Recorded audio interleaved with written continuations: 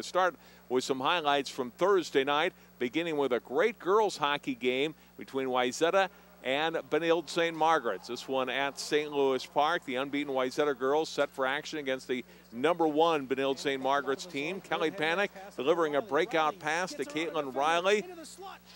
And she'll add another later in the period for a 2-0 lead for BSM after one. But Coach Becky Wacker's team erupts in the third period of this one.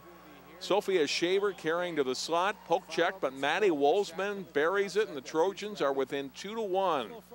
They tie it on a power play. Caitlin Klein slides the pass to Shaver. Great backhand goal, 2-2 game, and the Trojans are fired up. Watch just over a minute later, Klein forces a turnover.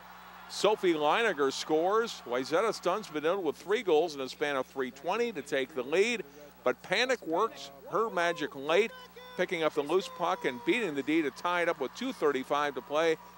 This great battle ends in a 3-3 tie between Wayzata and Benilde.